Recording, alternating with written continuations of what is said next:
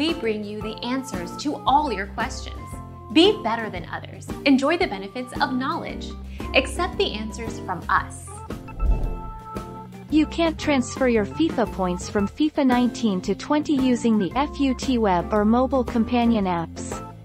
Log into FIFA 20 on your console or PC to transfer your FIFA points, then you'll see them on the apps. Our mission is to provide accurate answers. We think without knowledge, it is impossible to live a balanced life.